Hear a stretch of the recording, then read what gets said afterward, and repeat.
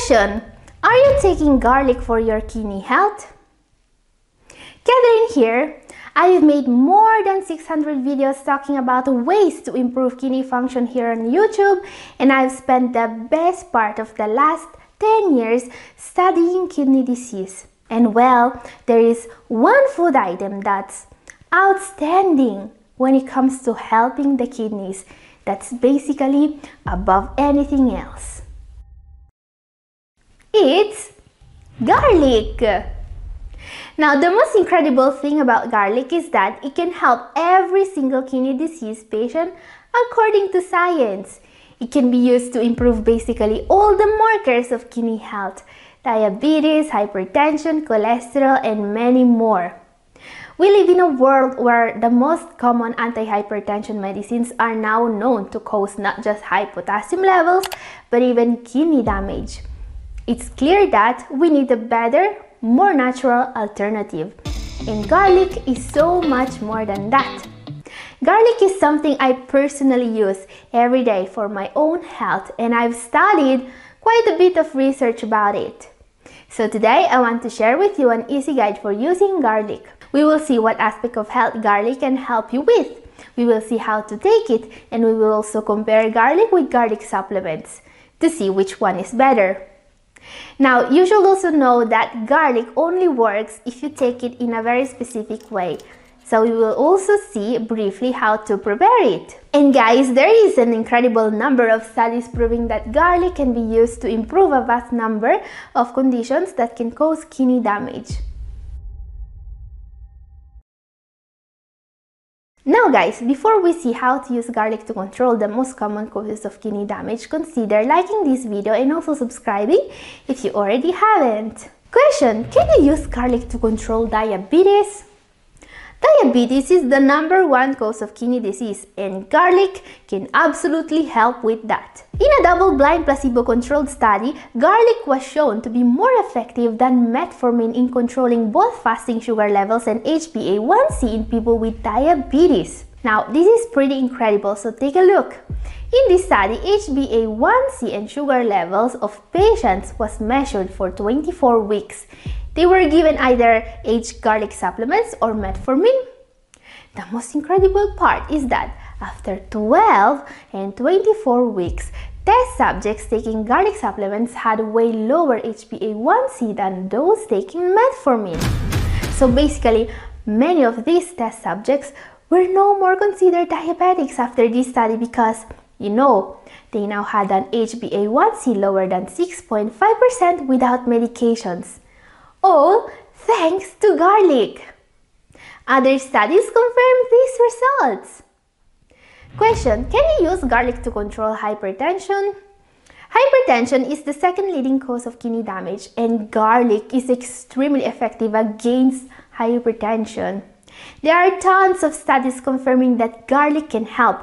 In particular, a recent meta-analysis of 12 trials and 553 hypertensive participants confirmed that garlic can lower systolic and diastolic pressure by an average of 8.3 over 5.5 millimeters of mercury. This is comparable to what you will get from standard antihypertensive medications.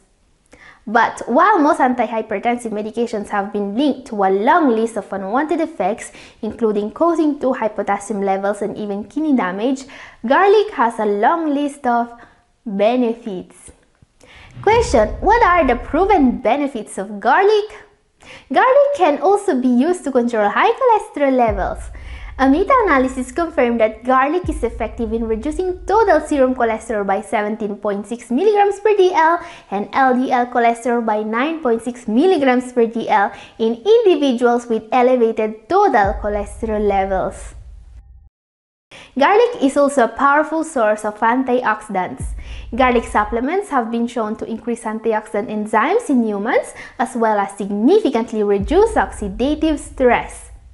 Remember that oxidative stress is another known cause of kidney damage, and today antioxidants are being studied as a possible way of helping with advanced stages of renal problems. Garlic is also a powerful detoxifier. It helps with lead and other heavy metals toxicity. Garlic can also be used to boost your immunity and for athletic performance, and frankly, for a host of other benefits. There are hundreds of studies proving its effectiveness. So my question still stands. Are you using garlic? If not, why not? Please let me know in the comment section what you think about this. Question: how to prepare garlic to get the benefits? As I was saying, to fully harness the benefits of garlic, simply adding raw garlic to your meals won't be enough. The key lies in allicin, the active compound responsible for garlic's numerous health benefits. However, allicin isn't naturally present in garlic. Rather, garlic contains allicin, an amino acid, and allinase, an enzyme stored separately in different compartments of the garlic clove. It's only when fresh garlic is chopped or crushed at least 10 minutes before consumption that these two ingredients combine to produce allicin, the potent compound that provides garlic with its remarkable properties. So, what I do is starting with 2 medium cloves of garlic. Then I peel and mince them. Then I take it before breakfast on an empty stomach. This will maximize some of its properties. However, since our goal is to decrease the dependence on medicines, you may also want to take garlic throughout the day. And you can also take it with food if you want. Now, since garlic has powerful antimicrobial properties, you can prepare it like this and store it in the fridge for up to 2 weeks. So you don't have to make it every day, but the taste is going to become stronger the more it sits, in my experience. So keep that in mind. Question: how can you avoid the unwanted effects of garlic? For some people, taking garlic in a high enough amount daily to keep hypertension or diabetes under control may cause a couple of unwanted effects. First, there is heartburn. If that happens, consider taking garlic on a full stomach instead of empty. Then there is body odor, which can be dealt with, for example, by taking fresh garlic at the same time as a source of fats, such as olive oil. This will increase the bioavailability of allicin, making garlic more powerful and also decreasing this unwanted effect. And also add some parsley. Parsley is rich in chlorophyll, a powerful natural deodorizer for the body. Now, the alternative, if you don't have time to prepare a garlic like this, are supplements.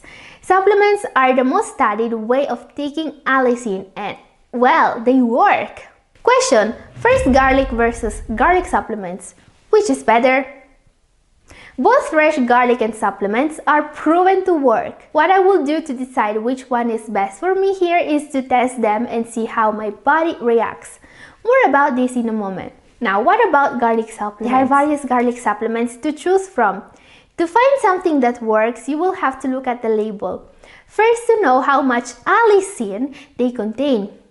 Now, a very good brand you can find in the US is Kyolic. Kyolic is what most research uses, so I will start with that.